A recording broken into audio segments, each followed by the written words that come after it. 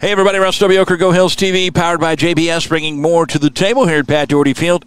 Time for our Fairway Meat and Grocery post-game. Fairway in Ottumwa and Centerville, the best at fresh. Warriors win at 13-3 over DMACC today, our 25th win of the season. Coach, let's start with a guy by the name of Matt Torrez. He's our Scooters Coffee Player of the Game.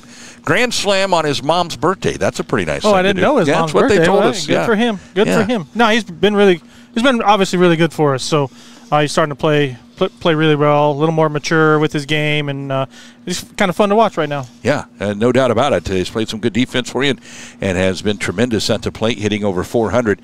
And, of course, Grand Slam, one of the most exciting plays in all of sports. So that was fun to watch, and it really put the game away for the most part. DMACC was hanging around on you there, quality ball club, and they struggled to throw some strikes, and that hurt them. But you got to take care of business, and Torrez did that.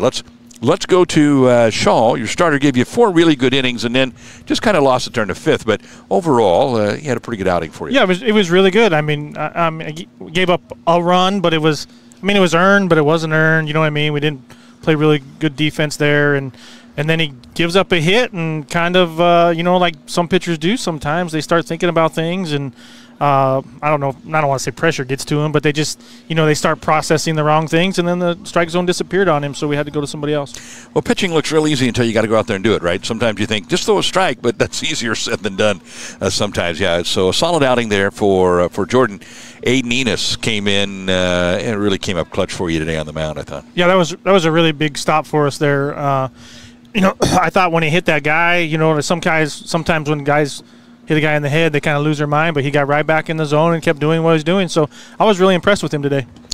Overall, as a whole, your thought on your team's performance today? 13 runs, pretty good outing for you. Yeah, it was a little lackadaisical early, but we came out, tried to get like a quick little practice in. We didn't do much yesterday, and we didn't come with a whole bunch of energy early, but it's just kind of been our team. You know what I mean? If we get a little going, and then we can kind of keep rolling from there. 3 o'clock start today. I never did ask you if that had anything to do with the eclipse at 1 o'clock today. Did the eclipse have anything to do with your scheduling, or just lucked out that you were able to dodge the eclipse? We lucked out. Coach Mishler from DMACC, he wanted to keep his kids in class, so he went with the 3 o'clock. And then here last 24, 48 hours, people are like, hey, what about the eclipse? And I'm like, I really haven't thought about it. So, and in the league nobody, didn't say anything about it. So we just kind of kept it right there. It worked out.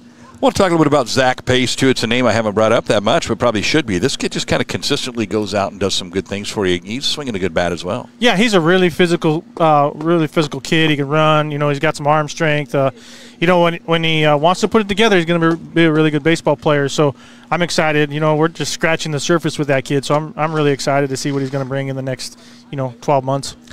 Your team lost 3 in a row there, but now bounced back with a couple of wins. Talk about the importance of that, not kind of letting the season get away from you and not getting into any big skids. Yeah, I thought that the couple of runs we put up early on Saturday after we lost was really big for us. And, just to give us some confidence as far as like, hey, we're not going to let this get away, and we can handle our business, and it was a clean game. You know what I mean? We didn't, it was a tight game, but we played clean. Besides one inning where we kind of lost the strike zone, it was a really well played game on our side, I thought. So that was really big, and even today was pretty well clean.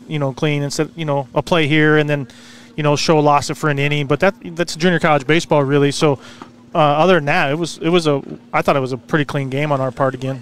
All right, Coach, congratulations. Warriors get the win, 13-3 in 7 innings. Ciro Benavidez hits a sharp one down the right field line to put an end to it, and the Warriors shorten a 9-inning game to a 7-inning game by the 10-run rule. Aiden Enos gets the win, goes to 1-1 on the year. Raul Torrez is our Scooters Coffee Player of the Game with a grand slam in the 5th inning of this ball game. So congrats to the Warriors. Back here at home on Wednesday against Ellsworth, and then a weekend series at home coming up this weekend with Northeast. We hope you'll join us. It's an Ottumwa Job Corps Warrior win. That's going to do it for our Fairway Meat and Grocery post game with Coach Torrez. I'm Russ W. Oker. Go Hills TV, powered by JBS.